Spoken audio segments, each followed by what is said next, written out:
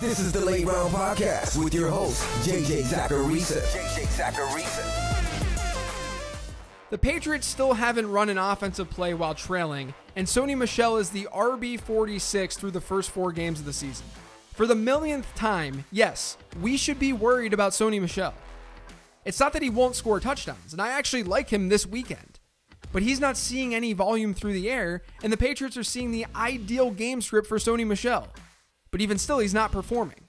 Now, it's probably tough to sell him right now, so you just got to cross your fingers and hope that his receiving usage changes, or that New England takes a step forward offensively and his touchdown upside is just undeniable.